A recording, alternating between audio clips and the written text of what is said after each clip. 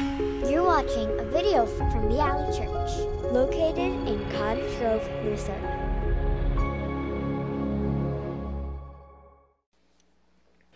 Yes, so today I want to just put some precursors out here that we're not ending a series.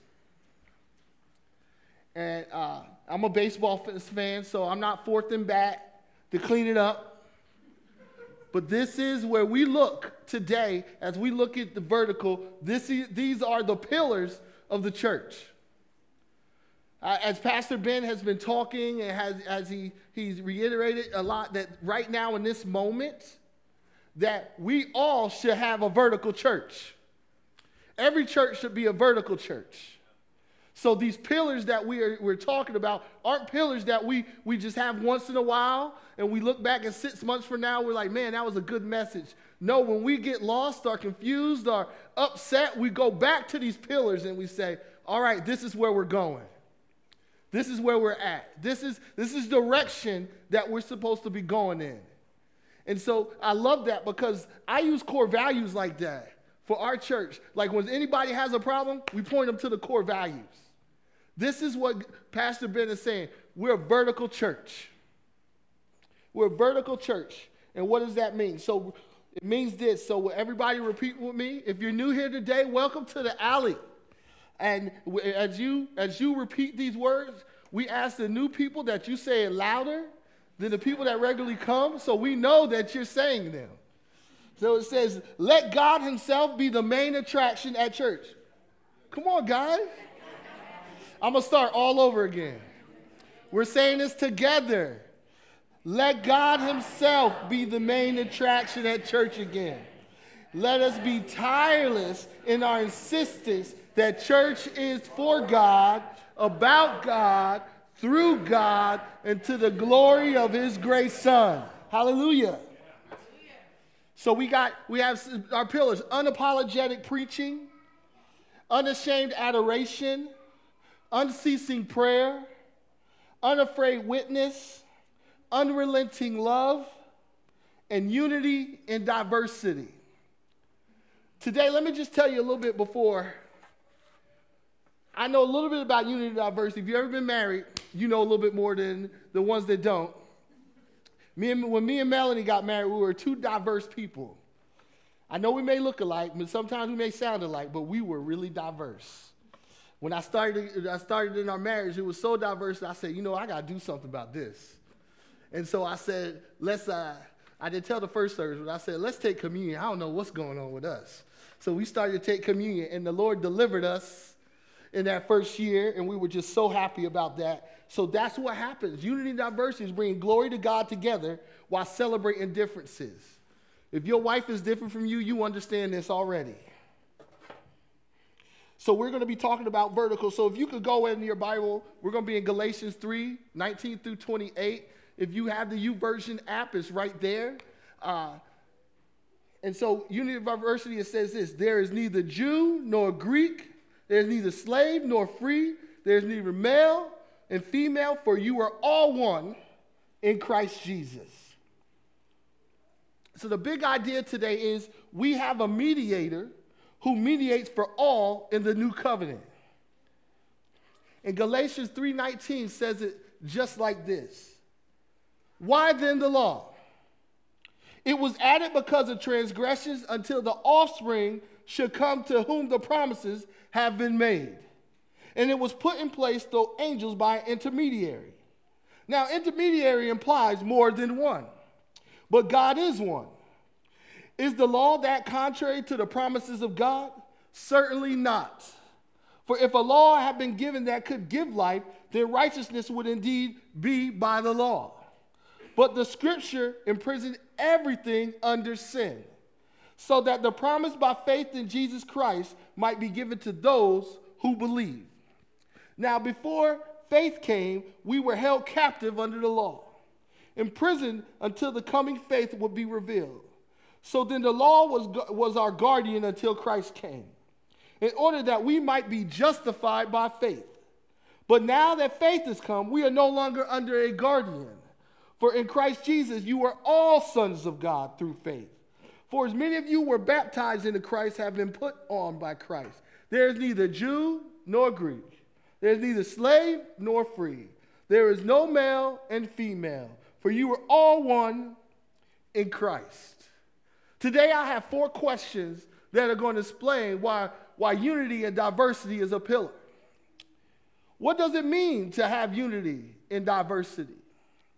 What does unity look like to have as a pillar? What does Jesus say about unity and diversity? And how can we celebrate what Jesus says about unity and diversity? See, we all have this narrative, this story about how we share what unity means to us. Everyone has a different kind of story that they share. And so today I'm going to just share this thing called a missional narrative. And I'm going to define it for you. It says a missional narrative is a lens or a motivational story used to mobilize people for the Great Commission. And it's found at the intersection of the Missio Dei, their personal group of background, and the context where they are called to do ministry. This is who we are, like we see this image. Put that image up behind me. So this is the image. We all have an intersection about how we have this story that we tell about the Great Commission of Jesus. And then we have this diagram. So there's people in the room who are children of boomers, who grew up and understand the institutional memory of the 40s and 50s. Your ministry context is denominations, church growth, and revivalism. Your mission today, the mission of God has put on you is cultural transformation. What that means is you just don't like this postmodern world. You're saying this postmodern world needs to come to Jesus.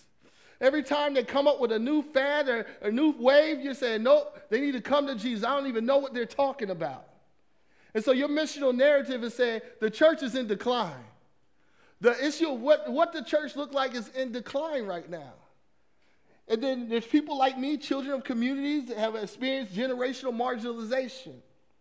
See, we like Faith to the Nations. We're a grassroots. We believe in diversity and inclusion. One of our taglines is our neighborhood, our church. This is me. We want to reconcile all those to Christ. That is the main focus. If you know, anybody knows me, I'm passionate about reconciliation. I'm passionate about diversion and inclusion. And my missional narrative is always reconciliation and justice narrative. We have these narratives. And if you don't agree with the narrative, sorry, it's you. Every time you try to run away from it, you're going to turn right back to it. You know you don't like the postmodern world. You like the world where everybody went to church on Sunday, where nobody was playing games on Sunday, where there's no sports on Sunday. He said this world has changed. And then you got people who are hippie kids. Who parents were hippies out here? Oh, none of y'all, all right. In Georgia, they all hippies. And so the hippie kids who like the public square, activism, and nature. And then they say they like new creation. They like the image of God. They say, man, we can just do everything for the common good. We want peace everywhere we go. And then there's children of immigrants, people who are not from this place, who have a language-specific culture, and they're the second generation. And they say, I reach out to those who are exiled, who are what we call the diaspora, who are spread out. And then they say, we want to show people that we can be church too. We want to arrive and be fulfilled in the narrative and say, we're here, look at us. And so we see these opportunities and we see these people who have these missional narratives. And what I'm saying is that these people may be diverse, but they still serve the same God. It's still the same church. Just because we seem a little bit social justice or somebody sees more church growth doesn't mean their missional narrative has stopped them from being in unity. So if you feel like you fit in one of these categories, that doesn't mean that you don't believe in unity.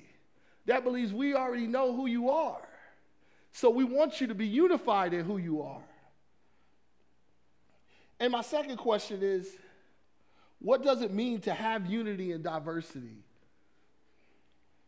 And Paul said it like this. He says, why then the law? It was added because of transgressions. Under the offspring should come to whom the promise have been made. And it was put in place through angels by an intermediary.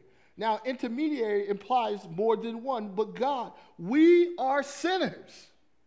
We're all sinners. And Paul is saying that we were guarded by the law because we were sinners. This was the only thing that could keep us in line. And God knew that there had to be an atonement for the sins. Even though we knew the law could never be fulfilled by us, we break the law all the time. Even today, who's ran a stop sign this week? Because it's snowing, we done broke the law. We always break the law. Who didn't want to shovel their sidewalk knowing that you're going to get a ticket if the city comes by? We break the law constantly. This is something that we all do. I done ran a couple of stop signs because the brakes wouldn't work my way. I'm like, I hope nobody's on the other side. You know, this is what happens. That's my wife back there calling for me. But we were shut in by our sin.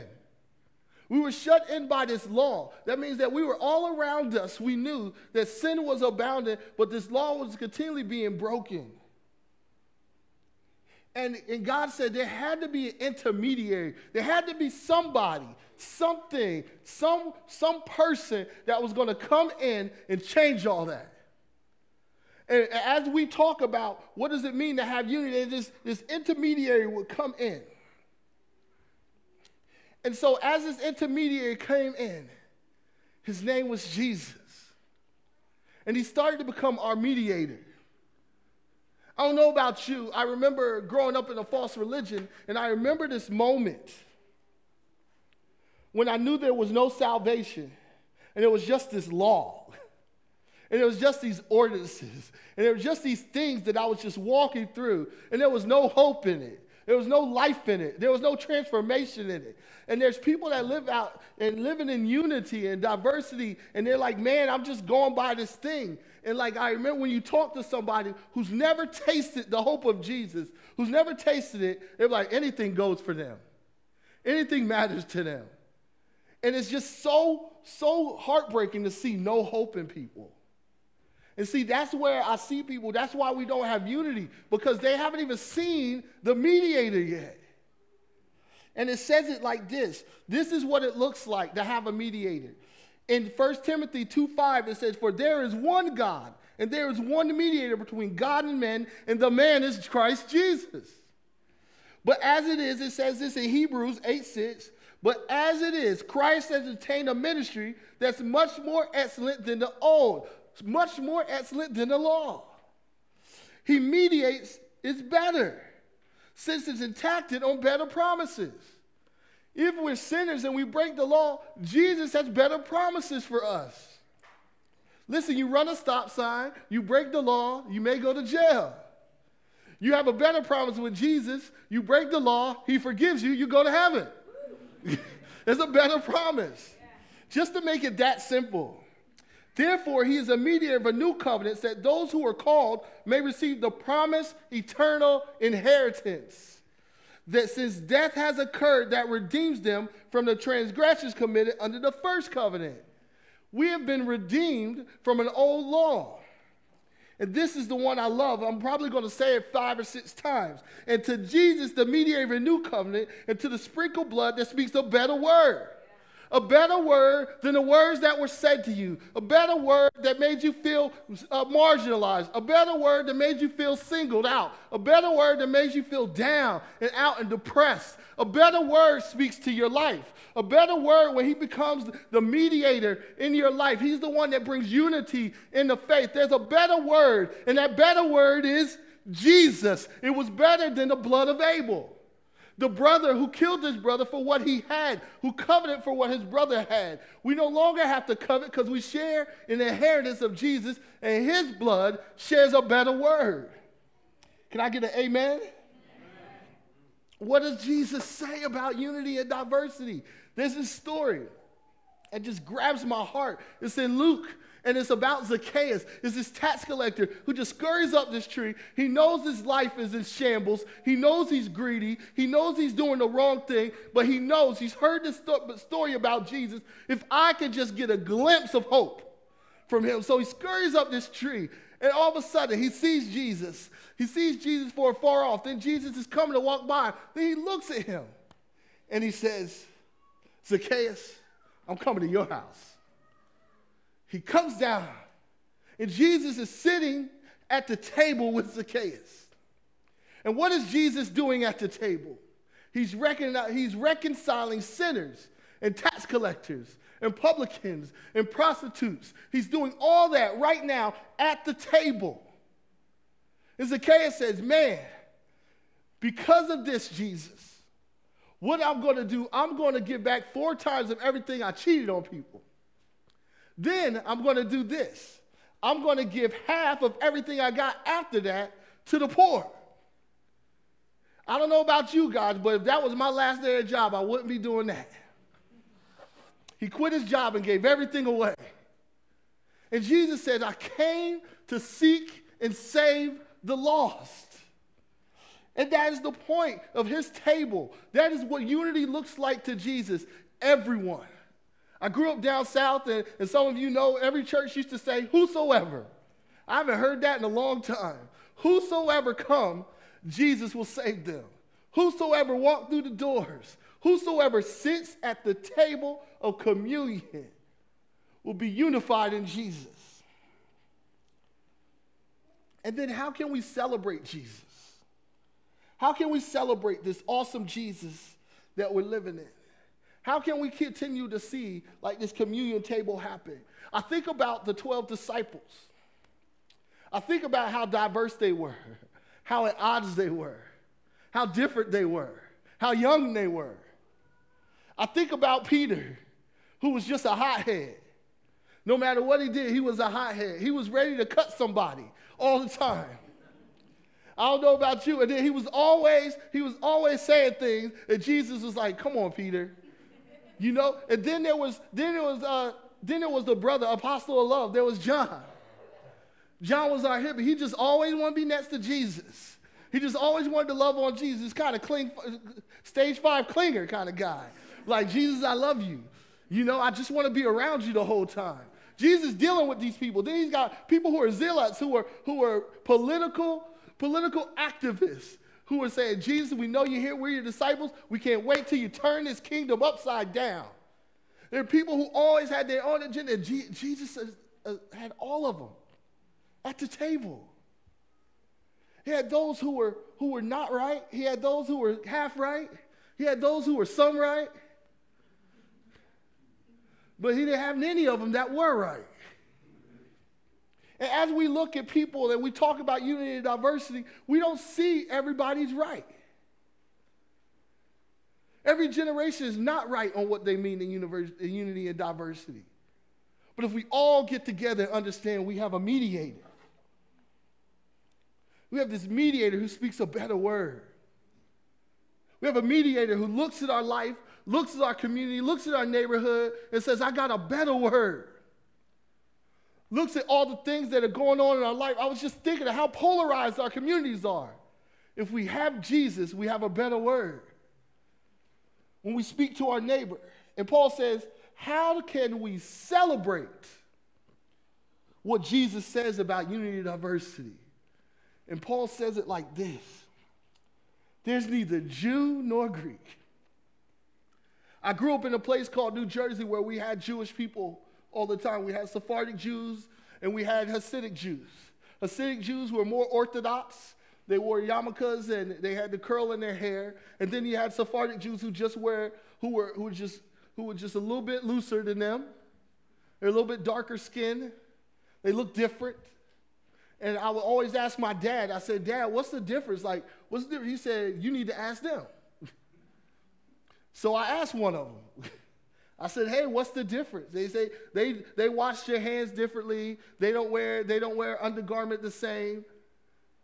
They look totally different, but they were the same Jews. They said they're a little bit more Jewish or not Jewish at all. But they all buy kosher food, so makes it good. I worked at a kosher grocery store, so I was able to ask those type of questions. But he said, neither Jew nor Greek. When I looked at them, and I wasn't even saved yet, and I said, man, this is crazy. Neither Jew nor Greek. When I look at this verse, he said, neither Jew nor Greek. Neither you or me. Neither black or white. Neither Ethiopian or Liberian. Neither Jew or Greek. There is neither slave nor free. This hurts me. I was like, neither slave nor free. It means there's no difference at the table of God of your social status, whether you're in bondage or not in bondage. There's a place at the table for you. And then he says no male or female. The commentaries say Christianity is the only religion that honors women. It's the only religion that lets women sit at the table and not keep them in a back room or clouded up or shrouded up. I said, my gosh, the beauty that Christianity brings to all people who said we need to unify. He said it's at the table. And then he says, for you are all one in Christ Jesus. He doesn't say the people that are going to come after you. He says, for you are all one in Christ Jesus. And as we look at how we celebrate Jesus because he's the mediator. And he has a better word. We celebrate Jesus in this moment. As you see the world on its axis. As you see things happening, you just don't get it. We look and we say, Jesus speaks a better word. When we talk about unity and diversity as our pillar, when we come different, we look different, we talk different, we think different, we come together as brothers and sisters because Jesus has a better word. I remember I was going to Bible college down south, and we were talking to brothers. I went to, basically everybody was all white, and so I was the only black guy, and they were like, we have one common denominator. Carl, we're totally different from you in every retrospect. And they said, Jesus. We never had an argument. We never had a fight. We never had a hateful word to say. We could always speak to each other. We could hug. We slept in the same van. We stunk the same. We cleaned the same. Nobody ever said, I don't want to sleep with Carl because he snores. Nobody said none of that. They said, we have one common denominator. We're living through the tension, and we're living through the trial, and we're saying Jesus is our mediator. See, that's what unity and diversity means. It doesn't mean that you stay away from those that don't look like you, smell like you, talk like you. That means you embrace them because they still sit at the same table that you sit at. And Paul is saying we celebrate that. We celebrate the difference. Thank you for listening to this podcast from the Alley Church. More can be found at thealley.org. Follow Jesus, live love.